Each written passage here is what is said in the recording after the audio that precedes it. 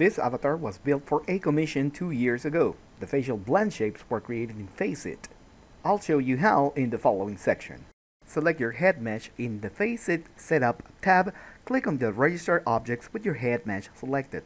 The Face Main Mandatory field now has all vertices assigned from the Registered Object Face Mesh. Select the Eyes Mesh. It's a single mesh with both eyes.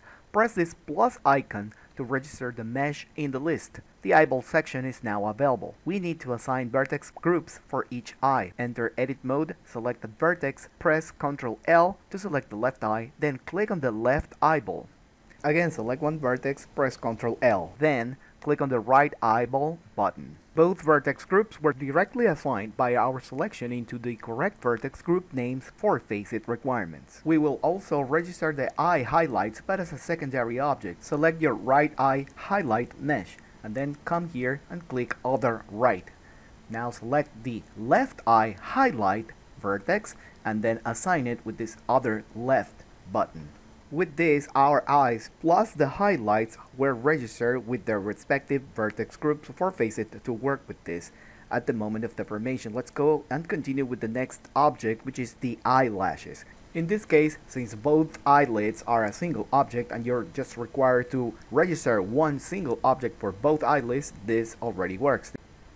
So click on the eyelids button right here and the vertex group will be created. So that thing is assigned. Next, we need to continue to add the rest of the meshes, but be careful, make sure that none of your other meshes inside the mouth have a mirrored modifier applied, or rather none applied. As you can see here, these are different meshes separated, and that is convenient so that we can register them separately. So I'm going to register the upper teeth and then click on this button right here, upper teeth, to register the vertex group. Then the lower teeth, of course, it's going to be assigned, and also the tongue. With all of those things assigned, the face is ready. You can also add other steel things that go on the head, such as hats and things like that. But for now, let's just concentrate on the things that we currently have in this model. So everything has been registered, and that is good. This is the exact workflow that we're looking for to bind or create the controls to manipulate the expressions of on this character. And you can see that the vertex groups are perfectly named here. Okay, so the next step is to rig and bind this head. How do we do that? Well, we're going to switch to the next tab, which is called Rig right here. And you will see this button that says Generate Landmarks. This is important because this is going to basically track the topology of your face. So the first time you click, you're going to position your mask in the base of the chin. From there, left click, and then you're going to jump into another mode where you're going to drag up and down. And what we have right here is to control the eye line, okay, for the next controls that we're going to create. And third, you're going to move your mouse left and right and then click, because that is going to adjust the width of the face. And once you make that third click, then you're going to see the landmarks. From here, it's just a matter of manipulating them so that it can be adjusted to your current character's face topology. And this is important because you have to make sure that these points right here in the middle of the eye rather are aligned, okay? You really need to look forward to align the center points of your eyes. That is what it's going to create the blinking control, so that's why it's important. Next, you're going to click on Project Landmarks, and that is also going to help you from a side view. So here we are going to continue to adjust all of these points in the way that I'm doing right here. Okay, once we're done with the landmarks, now we need to concentrate on the Generate FaceIT Rig, and this will create the controls for the face. But it is not bound to the face. For that, we need to click here on this button, Bind, and then just click OK. Here are some of the options for the advanced settings, but we just click OK. And with that, our face and all of the registered elements are now bound to this control. So what we can see here is that the eyes are not really perfect. And this is the purpose of this video, because I want to show you how we can fix that specifically for non-realistic models, such in this case for an anime male model. Okay, so let's go back to objects, because I have demonstrated this in the past with female models, but this time we're going to do this with male models. One thing amazing about FaceIT is that you can go back in time and re-edit whatever you have created previously. In this case, we can go back to the landmarks to edit them, and in there we have this button that says create locator empties, but it is ghosted. How can we make it available? Well, it's really simple. You just click here on the object mode, select the mask, and now this becomes available. From there you can just click OK for the first option, which is the eye locators. And now we're going to select both eye locators and bring them back to where the center of an imaginary sphere eye will be. Make sure that you uncheck snap, otherwise both of your locators will end up in the same location. So uncheck snap, and from there we're going to calculate, rather eyeballing, this is a pun intended, where the center is going to be for both eyes. But that's really easy because your model is symmetrical, so that's no problem. Once you have finished that, now we can click here on edit landmarks to make any kind of last minute adjustments, such as the chin or the nose, the tip of the nose, maybe the lower part of the jaw, whatever. And then you're going to click generate FaceIT rig. Now we have the controls back, but the controls have not been bound to the mesh. So that's why we're going to click on bind. We already talked about the options, but now if we enter pose mode and select any of the controls, specifically the eyes, now the eyes are going to roll according to an imaginary center, which was helped by the positioning of those empty eyes objects. And that's amazing. Now we can finally control the eyes and the looks. The next tab is going to be expressions. From here we're going to load the preset ARkit, which comes with the 52 ARkit blend shapes ready to go for your model. So what this does in under the hood is to create a bunch of keyframes in the dope sheet, so that you can see that every 10 or so keyframes your facial pose is already created. Okay, so that's the idea there. Posing bones to create blend shapes. I'm going to repeat that very slowly so that you can get the general idea. So now we're going to explore what happens when we need to create a new pose. Okay, so what's the workflow there? First of all, you can see that every click that you create, that you do here, it's going to manipulate and change the poses. But if you try to create one new pose, what's going to show you it's an error, because you're not, first of all, in pose mode. You need to be in pose mode. So every time you create a new custom pose, you're going to get keyframes, and also you're going to get the name for that blend shape. So now that we're in pose mode, we're going to try to write the new name that we want to create, and then it says warning, there is an expression that has been already created. So you can scroll down, maybe you don't see it, you can scroll down and then you can see right there, but we're missing more time in the timeline. Okay, so what we're going to do right now is to activate the auto keying. Okay, and then we're going to pose each of the bones for this facial rig, and that in turn is going to create our expression. So we have this AA expression. We're going to create a new expression right now. Okay, so click on the plus sign. Let's name this new expression OH, and then it's going to tell us, okay, there's an error, there's not enough timeline, or rather, be careful, your timeline is not allowing these keyframes to be created. So we reactivate auto keying, and now we're going to pose our OH vowel, or mouth pose, if we can say it that way.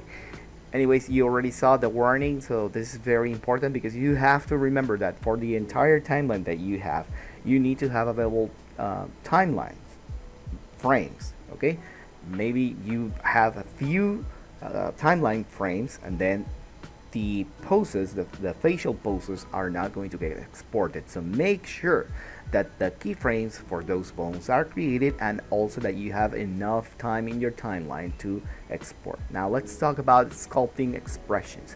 As you can see, this closing eyelid is not really good. Okay, let me just zoom in so that you can see this, what's going on. So how do we fix that? We need to sculpt that, and we have this mode, this little icon, knife icon, to create our corrected blend shape, if we can call it that way.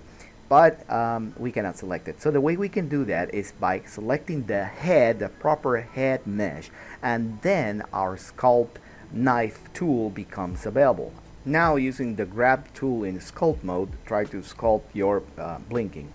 There you can also see the mirror icon. So once you finish one of your eyelid poses, you can click on mirror, and then that will automatically create the other side of the face for that mirroring expression. That is really important. This is how you save time. You only sculpt once and then you just mirror it to the other side. So I'm going to be fast forwarding this because I think you by now get the workflow of the entire expression for the face. You basically pose the bones, make sure that you have enough time in your timeline.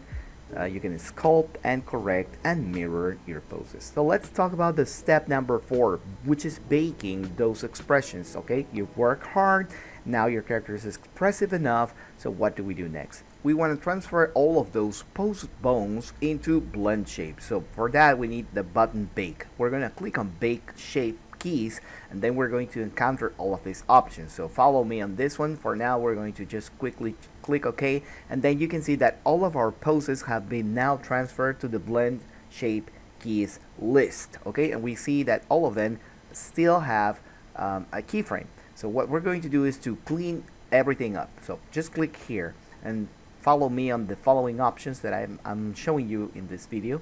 Okay, so we're going to check all of these check boxes and then press OK. And that will remove the keyframes. The control parents will remove everything. So you're going to basically have your head mesh with the blend shapes in. That's it. Okay, so now let's talk about troubleshooting, because we have been running and gunning through this entire video, but it is time that you approach the real world problems that you're going to encounter. First of all, each separate object in the head is going to have its own blend shape list. So in order to, for example, blink at the same time, you're going to have to merge those eyelashes with the head. So I'm going to select the eyelashes, shift click the head, and then press Ctrl J. With that, you're going to join the eyelashes. But we have a problem. We did not apply the mirror modifier, and now it's telling us you cannot apply this because you have blend shapes. Uh-oh, that's a problem. So that's why I always recommend to you, always apply the mirror modifier before going into rigging. So let's go back in time, and if you remember, we had this eyelashes as a separate object, right? But the next thing we need to take care of is to apply the mirror modifier. So we're clean with blend shapes, so that's no problem. And then click right here and select apply. With that, those two eyelashes are no longer mirrored, are just one single object. And then we can see that since we have already registered the eyelids, the poses are still active. So now let's rebake. Okay, we went back in time, we opened back our save file, whatever, and now let's rebake, and let's also clean everything up. So let's just mark all of these checkboxes as before. Please take the time to read them, pause the video, zoom in, maximize, do whatever you need, read this carefully, and then press OK. Fantastic. So now we're clean. We still have to select this single keyframe, press A, press X, and then delete the keyframe. And now we're going to join back the head, and with that we have only one single blend shape to control all of those different objects. Please be mindful that this will also happen with the mouth and the tongue and any other object in the head that is separated. Okay, so just be careful with that. Okay, let's talk about the second kind of troubleshooting that you might encounter. Once you bake your blend shapes, for example this AA blend shape, and it's not present, that was because we did not make enough time in the timeline. So fix that before baking. Change the duration of the timeline by adding more frames, and that will solve this problem. So everything will export according to the timeline, so please be mindful of that. And also, let's not forget to always apply the mirror modifier so that all of the objects are just one single object, not mirrored. And now we're going to proceed to the Bake tab and click OK to bake all of your poses into blend shapes. That is exactly what we want. And also we want to clean everything from this face. We don't want the rig, we don't want any kind of extra things like the empties. No, we just want the mesh and the blend shapes. So that's what we have right here. So let's just delete all of that, and now if we click on the eye blink left blend shape, we can see that it corresponds directly. So everything is working perfectly fine. Let's just join this so that it can become only one object. Alright, so everything is looking pretty neat. And then we can do the same with the teeth and the mouth. You can join everything together so that only one blend shape list will control your entire facial expressions. And now we can see that the AA blend shape is there, as well as the other one. Okay, so I hope that this is all clear. If you have any questions, please let me know in the comment section below. So from here, everything is just a stream workflow. You have now mastered FaceIT, controls, and blend shapes. And I'm going to be fast forwarding this so that you can see that I'm adding new expressions. I'm correcting things with the eyes, the blinking, basically going into the edit mode so that I can fix after everything has been baked, specifically or fine-tuning the expressions more like I really want for this character. You can also see that I corrected the UVs, the texture map, really creating a VTuber in this case. It's a lot of work, but it's very rewarding as well, because once you see it moving in the camera by the tracking software or uploading it to a motion capture service or an AI service, it's really, you know, very rewarding.